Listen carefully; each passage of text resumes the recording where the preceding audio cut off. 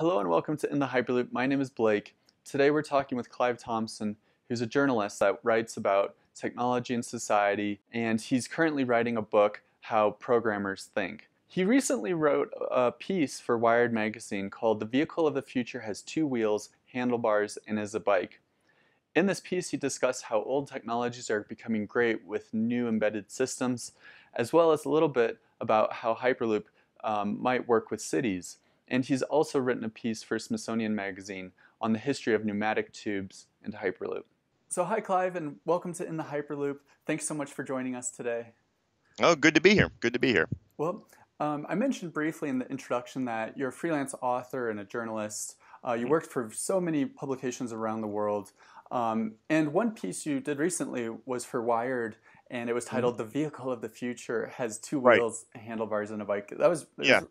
That's how I found you. So, Terrific. how did you become interested in technology and society and journalism?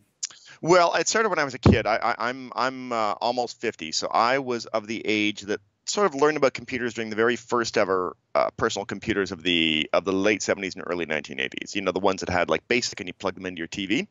So I thought that was really interesting. I was a fairly nerdy kid, and I didn't actually have a computer of my own, but I had friends that had them, and the school had them, and so in playing around with them and seeing that you could get them to do, you know, what you wanted them to do, I had the intuition that this was going to become a very big thing in the future. You could sort of see immediately all the different things that were possible. Even early on, you could sort of, you know, friends and I would play around messing around with like chatbots or little databases or little, life simulations like Conway's Game of Life and whatnot.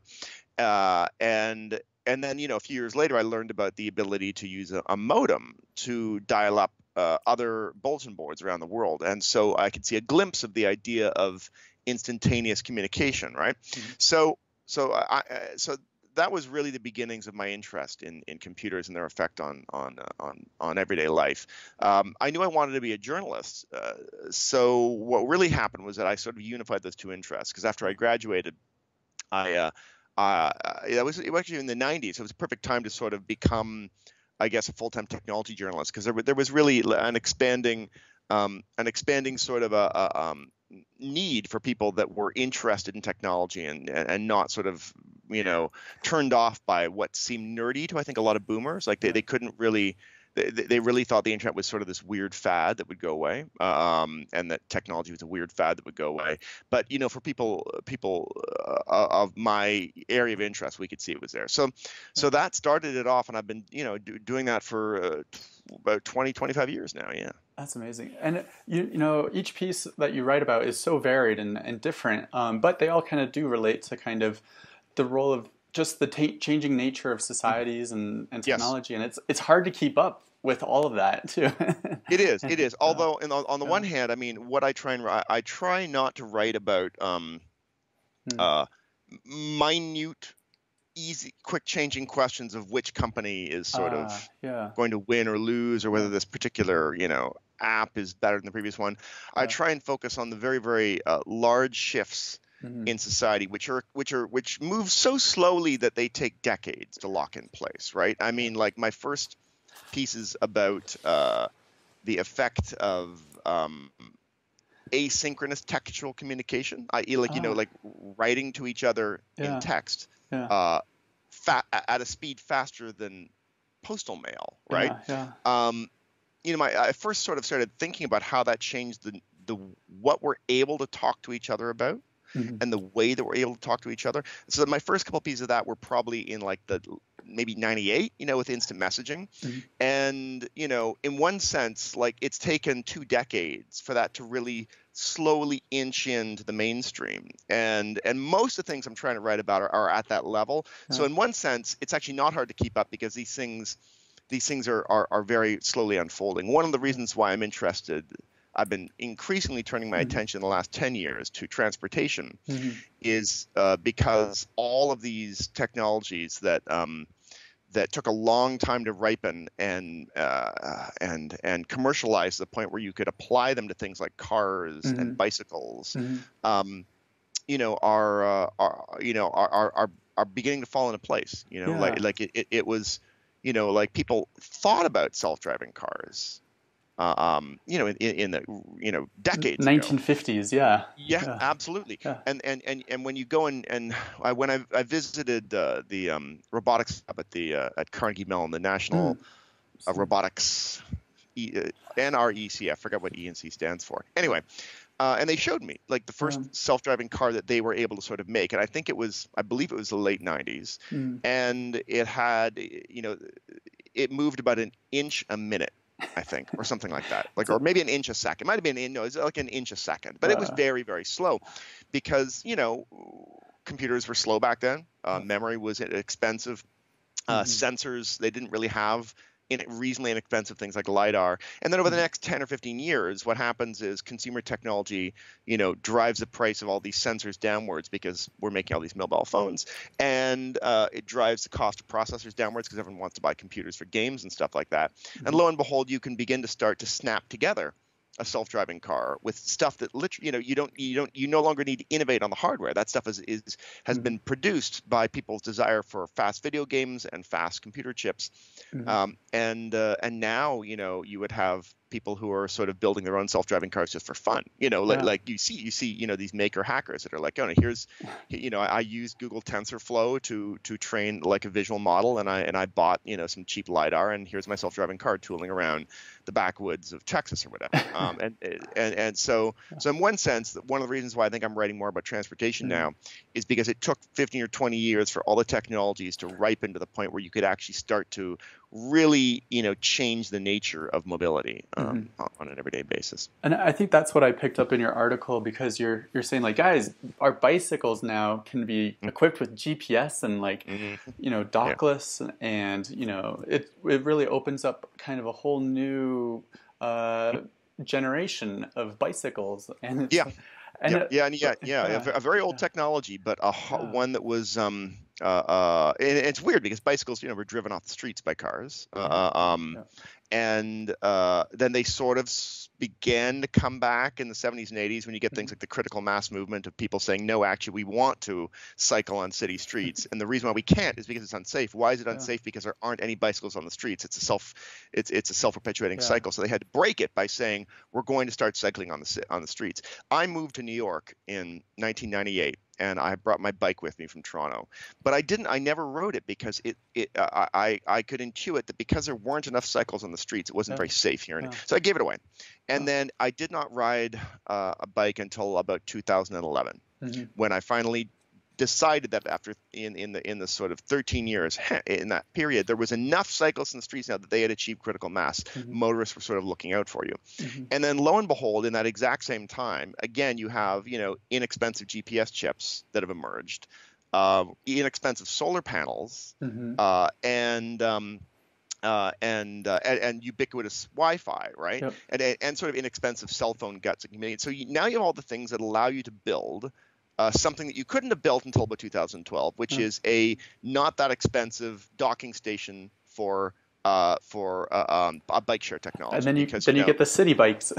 you get city bikes, right? Exactly. You Yeah. get city bikes. And so they needed to have, mobile phone technology because people needed to know, I'm walking up to the stand, are there going to be any bikes there? Yeah. Nobody's going to use that unless they can figure it out. Well, you couldn't figure that out until you had a mobile phone. You have to have a way of knowing where the heck the bicycle is. So you have to have Yeah. GPS in it, which means you need cell phone towers, which means you need, GPS satellites. So all these things sort of snap together and completely transform the way we can deploy bicycles. Mhm. And this is what to me is incredibly interesting, is how these very, very basic consumer technologies sort of catalyze this transformation Mhm. of a very old technology.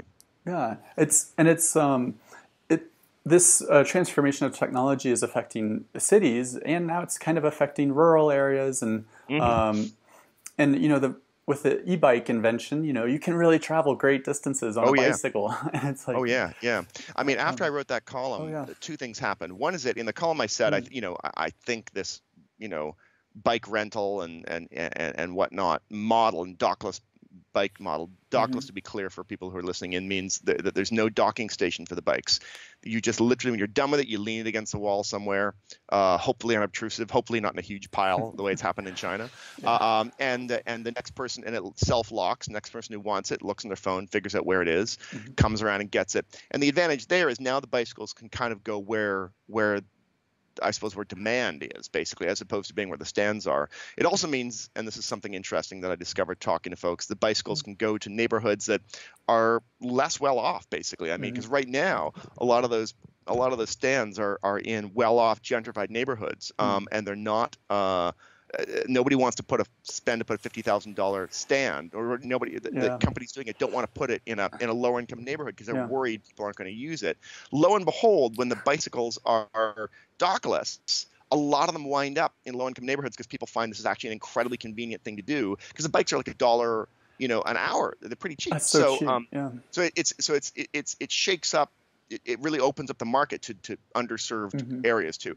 Anyway, the point being, I wrote this piece, and two things happened that I didn't expect. One was that I got emails from people in a lot of rural areas really? or smaller towns saying, actually, we lobbied and made our own little bike share thing out here, and it's been great. Yeah, literally, maybe only 30 bikes, but they put it together, and they got funding for it, and they love it. And it's like these smaller towns of maybe just a couple thousand people, but they've been a huge hit. Yeah. So I didn't expect that. And the e-bike thing, I started getting all these emails from e-bike manufacturers who are making these bikes now that can carry 100 pounds of additional cargo on top of you and go for 100 miles on a single charge. What? So it's just nuts. I mean, they're like, it's like because one of the things that I said was this is probably only a thing for cities. And they're like, no, you could actually you could go a significant distance with a big load. And that's crazy. Again, I'm not I'll reserve judgment to see how popular something like that could get, but the point is, it's not technologically impossible. Whether there's a demand for it is a whole different thing. But it's interesting what's newly possible with bicycles now. That's really amazing. It's changing so rapidly. I didn't even know about small towns, wanting bike share programs, but that makes exact sense. I mean, I think there's really a strong sort of coastal or large city assumption that bikes are for them because it's hard to get around. But there's also more. The other thing that someone pointed out to me is a lot of towns are trying to. A lot of smaller towns in rural areas are trying to kind of densify, which is when they build new. When someone comes along and says, I'm going to build 30 new buildings, they want to build it clustered together close to the downtown core, as opposed to sprawling in the middle of nowhere, because they already, a lot of the millennials are going to buy these houses, want to be able to walk to the downtown core where there's a bar or there's a restaurant. Yeah. And so, bike share, sort of fits in there. That's interesting. Yeah. So going back to kind of your role as a journalist and an author, what are some of the biggest challenges that you face? That you might encounter? Yeah, well, I'd say one of the big ones is keeping on top of what's going on. I mean, as much as I said things change slowly, that's true, but there's also a lot of developments, right? So one of the things that I write about a lot now, in addition to transportation, is machine learning. Artificial intelligence is a big area that is becoming common because you're now seeing it plugged into almost everything, toasters, cars, certainly, and there's really a lot to know in a complicated field like that. So often what I find is a new field will come along, and 25 years ago that would have been the internet, and then 8 or 9 years ago or 10 years ago it would have been what are the sociological and anthropological or ethnographic dynamics of social networking? How does that change interact with each other? Now it's Bitcoin or blockchain now it's Bitcoin, blockchain. That's another one. And so one of the things I have to do is really get myself up to speed on how this stuff works, and that can necessitate months or really, I mean, sort of. It's measured over years. Something will come on my radar and I'll see it happening. I'll learn a little bit about it, and then as it becomes more and more mainstream, I'll have to accelerate the speed at which I learn about it. And if it's a technologically complex sort of area like machine learning or blockchain, that can involve like really just reading a ton of white papers and talking to a ton of experts to try and wrap my mind around how it actually works, you know, and what are its strengths, what are its weaknesses, what do we know about how it works, what do we not know, and what are liable to be the unexpected implications of how it's deployed. That's one of the I suppose it's one of the biggest challenges. I don't really spend a lot of my time writing. Only a tiny fraction of my year is sitting down writing at the keyboard. Most of it is research. Most of it's talking to people and sitting around reading. Like 95+% of my time is research. I write infrequently. Yeah. Interesting. So we hit on the challenge of just research. But what do you like to do in the technology and journalism community, or what do you like about this, or in your role? What I like about it is that I mean, one of the same thing I liked about when I was a kid. I could immediately the thing I like about technology and science as kind of subjects to write about is that their effects are felt everywhere. So certainly transportation, like we've been talking about. Certainly, social networking, like we've been talking about. But you could sort of report on any field you want, and there's something there. Whether it's agriculture and farming, whether it's healthcare, whether it's culture and music. I'm a musician, and I pay a lot of attention to the ways in which technology has changed the way that you can actually make music, and that could be as obvious as wow, music's online, but it could just be like the fact that guitar pedals are now software defined, right? So you can get these. There's this open source pedal made on the Arduino board where you can instead of having to like wire a bunch of diodes together to get a certain type of fuzz tone, what you're doing is writing software that manipulates the sound of the guitar so that you can emulate a fuzz tone. So I've been playing around with things like that, because I like the idea. I've been trying to think of like, what if if you can software define the way an effect works, you can do really fun things with it that are harder to do with circuitry. Like you could change the modulation or the amplification in response to the way you're playing and stuff like that. So that's just a little example, right? There's like some music. You can pick any area of sports. A friend of mine, Mark McCluskey, a wonderful writer, did an entire book just about the way technology was changing the way that athletes train. So you could, the thing about this beat is you can go anywhere you want with it, and I think that's what's a lot of fun about it. I totally agree. So let's switch gears a little bit and close out with some even more fun questions. What is your favorite city for transportation that you've encountered, or bits of aspects of cities? I mean, I would say cities that have done transportation really well. I've been in a bunch of European cities that have impressed me. I was in Berlin, and I thought their public transportation was terrific. I think German overall transportation is great. Like I've only been in a couple cities, but I have crisscrossed the city on the rail, and I'm generally super impressed with German transportation. I think they've done a great job. I have never been on, and I've wanted to be on, a bullet train. I've been in China a bunch of times, but for whatever reasons, the places I was going, it made more sense to fly. And I'm kind of one of these days I have to get back there because I really want to try bullet trains, because I think they're just an incredibly interesting and amazing technology that I wish to heck we had here in North America. Right? Could you imagine? Could you imagine what the economy would look like on the coast or in central parts of the country if we could bullet train around? I mean, it's sort of America has so much dynamism already in its economy, but in one sense, it's actually hampered by this incredibly old, corroded transportation system that is not up for the movement of goods. And we look at the economic sort of problems facing a lot of rural and exurban areas, and I mean, half of them don't even have like good broadband. I mean, I'm like, first we need to just roll out some damn good broadband to all these rural areas, but then we need to hook them the heck up with like a really good speedy transportation. It would be epic. So those are some cities. I mean, I'm from Toronto, and I think Toronto has an okay transportation system. Definitely it's there's so many different types of transportation in Toronto too. You have trams, you have trains, you have buses, everything.